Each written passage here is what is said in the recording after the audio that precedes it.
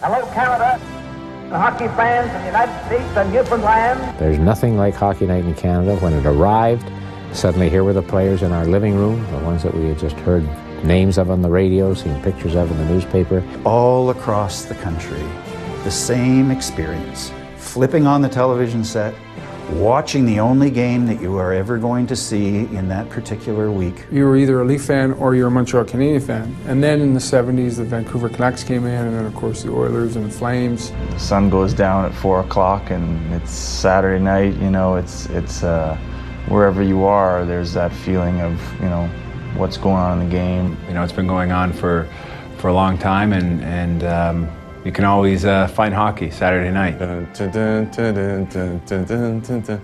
So you get a lot of exposure. You have people calling you. A lot of people are seeing you play. You hope that those Saturdays you have a better game than you might on the Tuesday. There's always a big stage. There's a big crowd. There's always a lot of hype behind the games, and especially when we play the Leafs.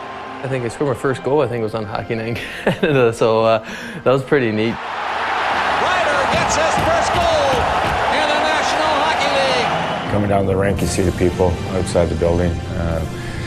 It's so electric when you walk in. You know it's a Saturday night, and you know what it means to the city of Toronto and people across Canada. As I say to people to this day, the greatest song in Canada is the theme song to Hockey Night in Canada. And to this day, it still sends a shiver up my spine when I hear the song come on.